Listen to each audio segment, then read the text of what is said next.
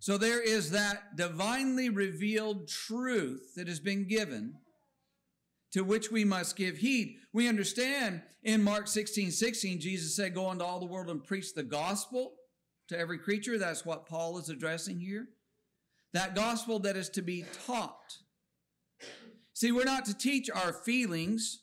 We're not to teach our thoughts, our think-sos. We're not to be expounding on stories and tales and things like that that we come up with or that we experience. Now, I understand sometimes there's a place for illustrations, things like that. But when we are to hear the gospel, when we're studying the gospel, that means we are looking at the Word of God. And that is the emphasis. And not things that maybe make us laugh, things that maybe make our hearts move that are from the world around us, but from what we read in the Word of God.